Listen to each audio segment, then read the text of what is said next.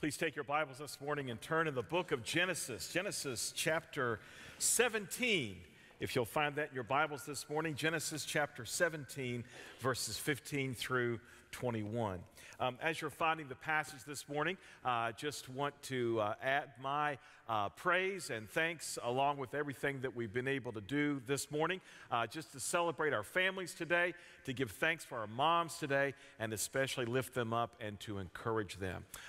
Very grateful that we've got something to give all of our ladies today when the worship service ends, and also thankful for Jessica McDonald and Carrie Gaddis for teaming up together on this card. So make sure that you get one of these, ladies, as you leave the worship service this morning.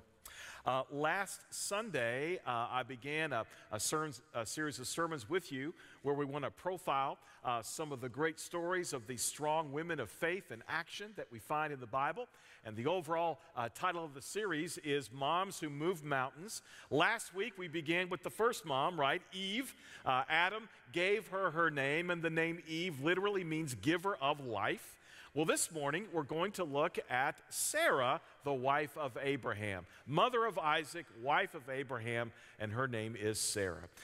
Take a look, Genesis 17, verses 15 through 21. Keep your Bibles open to Genesis 17 because there are some other passages having to do with Sarah's story that we're going to be looking at as well. But let's focus in Genesis 17, 15 through 21. Please stand in honor of God's word. Follow along as I read aloud. Genesis 17, beginning with verse 15. And God said to Abraham, "As for Sarai, your wife, you shall not call her name Sarai, but Sarah shall be her name.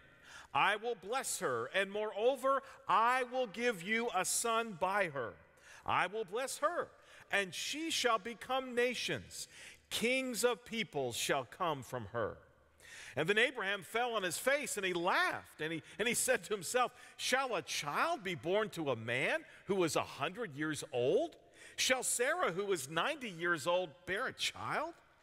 And Abraham said to God, "Oh, that Ishmael might live before you." God said, "No, Sarah, your wife, shall bear you a son, and you shall call his name Isaac. I will establish my covenant with him as an everlasting covenant for his offspring after him. As for Ishmael, I have heard you. Behold, I have blessed him, and will make him fruitful and multiply him greatly. He shall father 12 princes, and I will make him into a great nation. But I will establish my covenant with Isaac, whom Sarah shall bear to you at this time next year." May God add his blessing to the reading of his word. You may be seated. This morning, as we take another look at stories of strong women of faith and action in the Bible, at moms who move mountains, it's great that we can do this on Mother's Day, on a day that we can give thanks for our moms, pray for moms, and together encourage our families and all of our ladies today. But I need to ask you a question. Who gets more attention on their special day? We've got Mother's Day today, and then in about a month or so, we'll celebrate Father's Day. But the question is, who gets more attention? Moms on Mother's Day or dads on Father's Day?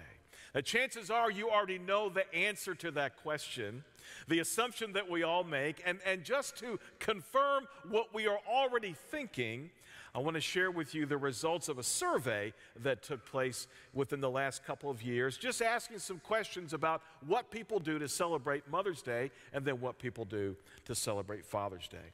And here are the results. The number of people who celebrate Mother's Day, 84.5% of folks do that. The number of people who celebrate Father's Day, 76.1%. Dads, we're not starting out too well here. Overall spending on Mother's Day, $19.9 billion. Overall spending on Father's Day, $12.5 billion. We're short there about $7 billion, guys.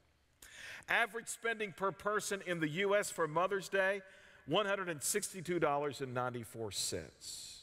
Average spending on Father's Day, $113.80. People who give a card to mom, 81.3%. People who give a card to dad, 64.1%. And it's not like we're unappreciative of all the things that people do for us on Father's Day, but let's just be real about where all the attention goes. But there's one category, dads, where we still come out ahead. And here was the question. Do you plan to give an apparel gift on Mother's Day? Do you plan to give an apparel gift? And from that survey, 33% said they plan to give an apparel gift on Mother's Day. 43% said they'll give an apparel a gift on Father's Day. So dads, let's just get ready for those ties because we know they're coming. And just be grateful for the one area where we do seem to get a little bit more attention. Last week we looked at Eve and saw that she moved mountains by being a life giver. Moms give life through relationships, grace, and the gospel. Today we're going to look at a mom who comes close to Eve in her impact on our lives even today. Her name is Sarah, the wife of Abraham and the mother of Isaac. She moved mountains because she lived by faith. Moms who move mountains live by faith. Now, what do I mean by faith? And I want to define faith in the same way that the Bible defines it. Hebrews chapter 11, verse 1 says this: faith is the assurance of things hoped for and the conviction of things not seen. The assurance of things hoped for and the conviction of things not seen. Moms who move mountains live by faith. If ever there was a phrase that was easier to say than to do, it is this idea of living by faith. We say those words so quickly and so easily. Well, we should all live by faith. Of course, we should all walk by faith and live by faith. But listen, living by faith is hard. Living by faith is difficult. It's one of the most challenging things that a person could ever be called to do. Because when you live by faith, you do it the way the Bible says. You've been promised some things that you don't have yet. But you are so sure and certain of the promise, you act as though you already have them, even though you don't yet. And living by faith is being certain of the things that you might even see from afar, or being certain of a vision that God has given you, but you don't have it yet. But you act and live as though you've gotten it because you are so sure and certain that it's true. Living by faith. It can be easy to say, it can be easy to sing about or even contemplate in a worship setting on a Mother's Day like this. But what about on a Monday morning? Or what about on a Friday evening when your trust in God is challenged? Or what about when, not if, but when you struggle with difficulties in life? Obstacles to be overcome, hurdles that have been placed in front of you, and you're wondering, God, where are you? Why did this happen? Why did you let this happen? Was this part of your plan? Why, God, why? In the midst of those types of questions and those types of struggles, can you still trust in God? And can you still believe in His goodness, believe in His promise? Living by faith is hard. But moms, I want to encourage you this morning and encourage all of us today. As hard as it is to live by faith, it is not only the only way to live before God, but it's the way to move mountains and to have that kind of an impact on your world and in the lives of people around you. Jesus said, if we have faith as small as a mustard seed, we're going to move mountains. Listen, if you've got faith, you're going to see that kind of impact in your life. The beautiful thing is, we've got a story before us in the life of Sarah that is just a gorgeous example of what it means to live by faith. When we think about the poster child for living by faith, we often think of Abraham, the man who was called away from his home country, from his family, all that he was familiar with, and God said, Abraham, just start walking. I'm not even going to tell you where you're going. Just start walking, and I'll tell you when to stop. Abraham had that kind of faith and trust in God. But I have to be honest with you. When I think about this, I just think about Abraham. But I'm realizing, and God showed me this week, that the whole time he had a partner. He had a life partner. Sarah, his wife, was right there with him. And so often the very words of promise and covenant that God gave to Abraham, He also gave to his wife Sarah. Some of the very same words. Abraham wasn't doing it alone. He had a partner. Abraham and Sarah together, husband and wife, a dad and a mom doing it together. So let's just see what Sarah has to show us today about a mom who moves mountains by her faith. The first thing I want to show you is this. Moms who move mountains get their identity from God. Moms, this is so important. Because how often do you struggle with just who you are and what you are supposed to do? Because there's the responsibility of being a caregiver, of being a financial advisor, of being an entrepreneur, of being an emergency medical technician, of being a small business owner and transportation coordinator. And that's just for the stay-at-home moms. What about the moms who have responsibility at home and then those full-time jobs or careers torn in so many places, torn in so many directions? Just who am I and where should my priorities be? And we live in a culture with all sorts of expectations about who you should be and who you should aspire to be. And I just wonder how many women struggle with just a sense of resentment or guilt because they feel like they're just not measuring up in some other area. Where's your identity? And if we're not careful, our identity will be wrapped up in what we do. Our identity will be wrapped up in our accomplishments, the things that our children do or don't do, or what we're able to rack up in terms of stuff on the job. If we're not careful, that will be our identity. And we'll even place how we feel about ourselves based on how well we do. But Sarah shows us something here. We get our identity from God. It's all about a name change for her. And maybe you caught that in Genesis 17, beginning at verse 15.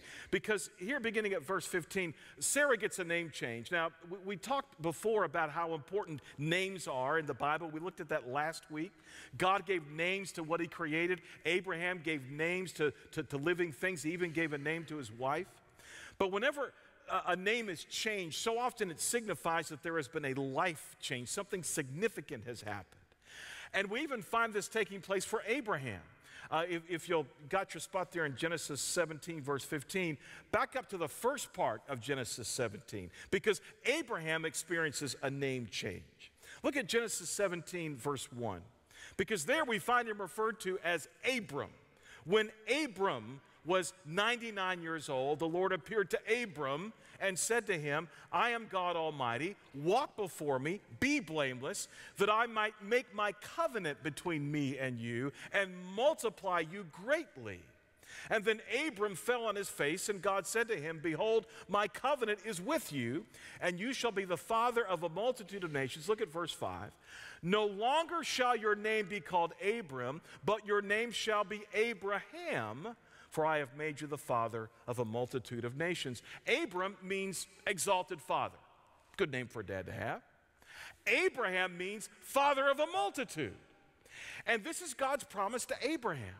Abraham, you're the one. I'm going to reach the world through you. My covenant will be with you and through you, through your family and through the people that will come and the nation that will come from your family. I'm going to reach and redeem the world. All through you, Abraham. And God changes his name as a way to signify that, from exalted father to father of a multitude. But he does the same thing for his wife Sarai. We read it just a moment ago. Look at verse 15. God said to Abraham, as for Sarai your wife, you shall not call her name Sarai, but Sarah shall be her name. The word Sarah, the name Sarah, literally means princess. So we've got princess married to father of a multitude. And understand this, this is where you get your identity from God. You let God tell you who you are. You let God tell you how valued you are, how worthy you are, how unconditionally loved you are. Because Sarah found out that day that she was a princess. Because that's what God told her. Sarah, you are princess. Verse 16, I will bless her. Moreover, I'll give you a son by her. I will bless her. She shall become nations. I love that. She shall become nations, and kings of people shall come from her. That's why she was called princess. because she would give birth to kings. This was a step of faith for Sarah to believe this, because when God told Sarah this, she and Abraham as of yet had no children, much less a multitude, no children, no sons yet, no nation to behold. They were living in a tent. They were having to travel. They could look at their belongings in front of them. So much of this they didn't have yet. There were no kings around them that they could claim. But Sarah believed it. She took her identity and her worth from God. God says, I'm a princess. And so that's who I am. Listen, this is faith. This is being assured of a promise that God gave to her. This amazing promise that God gave not just to Abraham, but to Abraham and Sarah, and together as life partners, they would carry out this amazing covenant promise that God gave to them. It's an amazing thing to think about. But it all started when one woman simply said, God, if you say I'm a princess, then I am a princess. Moms, get your identity from God. Whatever day you're having, whatever week you're having, and listen, some weeks can be great, some days can be awesome. Maybe even your day today has been so trying and challenging, even to get here this morning. Just stop. Center your heart in the love of God. And let God say to you, you are my daughter. I created you. I love you with grace. I sent my son for you, and I'm redeeming you. I've forgiven all of your sins. You are loved. You are valued. And you are a princess. There may not be anything visibly to support that, but this is what God tells you. This is where you get your identity.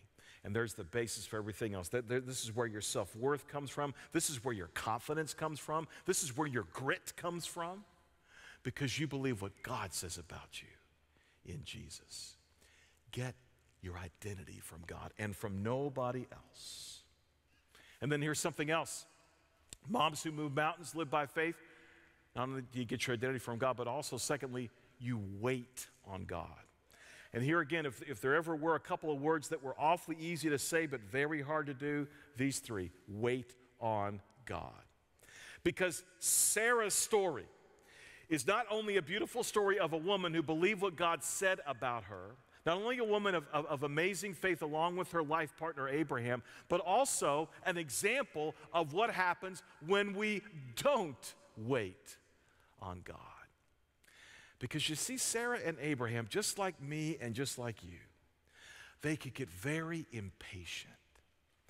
And they know what God promised. They know what God said he would do. And they believed him. But after a while, quite frankly, they got tired of waiting. And after a while, Sarah begins to say to Abraham, Abraham, maybe there's some things that we can do here. Maybe there are some actions that we can take that can kind of get this thing going, because it just feels like everything is stalled out. Why don't we do some things to get it going? A fateful mistake. Because Sarah and Abraham chose not to wait on God. And you and I have been living with those consequences ever since. Let me show you exactly what I mean. This can sound strange to modern ears, but believe me, what Sarah proposed to Abraham was common in their day. Doesn't make it right, and it certainly doesn't make it anything that God would ever condone. But the actions that they took were desperate, but they were things that people did in their day. Basically, it's this. God had promised them a son. Years go by, still no son. Sarah says, Abraham, let's take matters into our own hand. Just as Eve grasped the fruit from the tree of the knowledge of good and evil instead of waiting on God to give it, like we saw last week. Sarah knows that God has promised them a son. Years go by, no son. She says, Abraham, let's do something about this and get it going. Look at Genesis 16, verse 1. Genesis 16, verse 1. Now Sarai, Abram's wife, had borne him no children, even though God had promised, it hadn't happened yet. Verse 1, she had a female Egyptian servant whose name was Hagar. Sarai said to Abram, behold now, the Lord has prevented me from bearing children. Go into my servant, it may be that I shall obtain children by her. And Abram listened to the voice of Sarai. And so after Abram had lived 10 years in the land of Canaan, Sarai, Abram's wife, took Hagar the Egyptian, her servant, and gave her to Abram, her husband, as a wife. And he went into Hagar. She conceived, and when she saw that she had conceived, she looked with contempt on her mistress. And Sarai said to Abram, may the wrong done to me be on you. I gave my servant to your embrace, and when she saw that she had conceived, she looked on me with contempt, and may the Lord judge between you and me. But Abraham said to Sarai, behold, your servant is in your power. Do to her as you please. And then Sarai dealt harshly with her, and she fled from her. When we take matters into our own hands, it never turns out right, and it never has a good result. Take the example here. They get impatient. Sarai says, Abram, here's my maidservant. I'll give her to you. You go in, you be intimate with her. Perhaps she'll conceive, and that way we can have the son that God has promised, but we just did it our way instead of waiting on God. And so when Hagar becomes pregnant, bitterness, anger, jealousy invade this home, and then when she gives birth and they call the little boy Ishmael, they throw her out of the house, and she's cast off into an unknown world completely on her own. This is wrong. What happened to Hagar was wrong.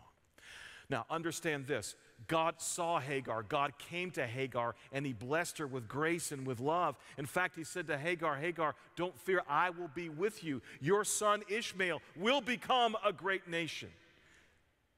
But my covenant is with Sarah and Abraham and Isaac. Terrible thing that happened. And yet it's life. And God watches over this life and he preserves it. But I simply want to say to you, this is what happens. Faith means not only do we accept what God says, but faith also means that we wait on him and his timing. And even when we get impatient, we don't try to do things to try to get ahead of him. We wait on his timing. Because you see, because Sarah and Abraham and Hagar got impatient, Ishmael is born. And there's a whole group of people that would come from Ishmael. And today it's the Arab people that are descendants of Ishmael, and it's the Jewish people that are descendants of Isaac. And the strife and the enmity between those two people that have riven our world apart can be traced all the way back to Sarah and Abraham and not waiting on God. Do you see what happens? It never ever turns out right.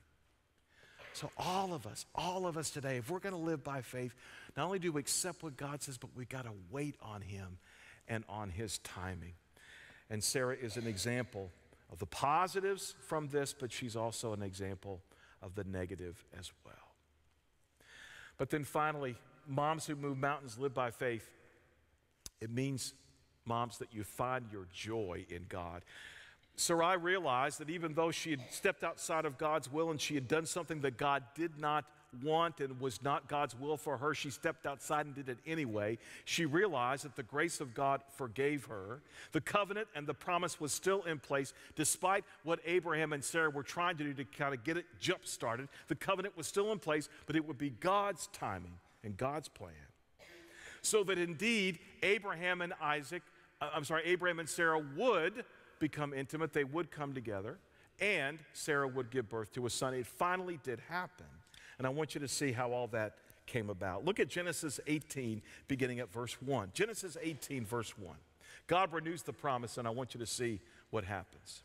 I love this story. Genesis 18, verse 1. The Lord appeared to him, that is to Abraham, by the oaks of Mamre, as he sat at the door of his tent in the heat of the day. Abraham lifted up his eyes and looked, and behold, 3 men were standing in front of him. And when he saw them, he ran from the tent door to meet them, and he bowed himself to the earth and said, O Lord, if I have found favor in your sight, don't pass by your servant. Let a little water be brought. Wash your feet. Rest yourselves under the tree, while I'll bring a morsel of bread that you may refresh yourselves. And after that you may pass on, since you have come to your servant. And they said, do as you have said. Abraham quickly gets an elaborate meal together. He goes into Sarah and he says, quick, get some bread baking. Let's go ahead and slay a calf. Let's serve this before our guests today. Verse 8, he took curds and milk and the calf that he prepared, set it before them, and he stood by them under the tree while they ate. Look at verse 9. They said to him, where is Sarah, your wife? He said, she's in the tent.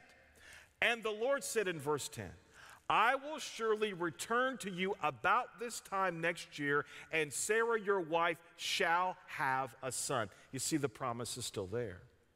And Sarah was listening at the tent door behind him. Now Abraham and Sarah were old, advanced in years. The way of women had ceased to be with Sarah. Verse 12. So Sarah laughed to herself, and she said, after I am worn out and my Lord is old, shall I have pleasure? And the Lord said to Abraham, why did Sarah laugh and say, shall I indeed bear a child now that I am old? Is anything too hard for the Lord? At the appointed time, I will return to you about this time next year. Sarah shall have a son. Sarah denied it, saying, I didn't laugh, for she was afraid. And he said, yes, you did laugh. Sarah can't believe this, and she laughs to herself. But look at Genesis 21, verse 1. Genesis 21, verse 1. The Lord visited Sarah as he had said. The Lord did to Sarah as he had promised. And Sarah conceived and bore Abraham a son in his old age at the time of which God had spoken to him. And Abraham called the name of his son who was born to him, whom Sarah bore him, Isaac. And Abraham circumcised his son Isaac when he was 8 days old, as God had commanded him. Abraham was 100 years old when his son Isaac was born to him. And Sarah said, God has made laughter for me. Everyone who hears will laugh over me. And she said, who would have said to Abraham that Sarah would nurse children? Yet I have borne him a son in his old age. Laughter, spontaneous, free, overcome with that sense of wonder at what God has done. Sarah experiences this. In fact, it's so much so that she gives her son the name Isaac, and the name Isaac means laughter. And so every time she called Isaac in for a meal or called him to do his chores or in any way referred to him, she was always saying laughter as the reminder of the amazing and beautiful and intimate joy that she had found in God. Yes, he made her a promise, and yes, it came true exactly as God had said. Moms, you think about the things you're praying for, the things that you're laboring for, and it seems like God is waiting. Why is it taking so long for God to act and to move? Listen, you don't give up on God. Because when the prayer comes true, when your child does accept Christ, or when your child finds his or her life partner, or when you see blessings in the life of your husband or your family, when it finally does happen, and all you can do is laugh from joy. Don't be robbed of that by trying to get ahead of God. Find your joy in him, and that joy is there. Moms, be encouraged today. Not only are you faith givers like Eve, but you are faith livers like Sarah. Live by faith and you'll move mountains. You've got the hardest job in the world. There's no denying that. And our world is depending on you to do your job well. Get your identity from God and his promise for you. Wait on him for that promise to come true, and find your joy in the Lord when the promise comes true. Moms, it all comes together through Jesus. In Jesus, we are chosen to be God's people in covenant relationship with him. Trust Jesus. Let him give you your identity. Let him help you wait upon the Lord, and let him give you the deepest joy you could ever know. Families, it's our job to help them. Let's give our moms lots of love today. Call your mom today. Tell her that you love her and that you appreciate all that she's done for you. And if your mom has gone home to be with the Lord, make sure you take time today to thank the Lord for the gift of your mom. No mom is perfect, just as the story of Sarah before us today reinforces. But she's called to live by faith, and that's so much easier to do when there are others to do it with. Sarah had Abraham and Isaac. Your mom has you. So for all of us, the challenge to live by faith is for everyone. God has an amazing plan for you that fits perfectly into his purpose to redeem the world and to let his kingdom come. You can be a part of it today. Trust Jesus, because in Jesus you have forgiveness of sins and eternal peace with God. And if this sounds too good to be true, even laughable, remember Sarah and Abraham and how they both laughed at the goodness of God. He understands your amazement. He understands your amusement and even your doubt. He'll keep up the offer until you say yes, and then God's laughter and joy will fill your life. Father, we thank you this morning for Sarah, the princess, and what she shows us about living by faith, and how we can see by her story that it is not easy to do this. We have others to help us. We have your power inside of us, and yet, Lord, at times we do stumble. And so, Father, today bring us back into your circle of love. Bring us back into that close relationship with you through Jesus. Jesus knew the love of a mother. Jesus made sure his mother was taken care of before he breathed his last. And Father, may we see our moms as your gift in our lives today. And for all of us, may we take the hand of Christ, trust him, and live by faith. In Jesus' name we pray. Amen.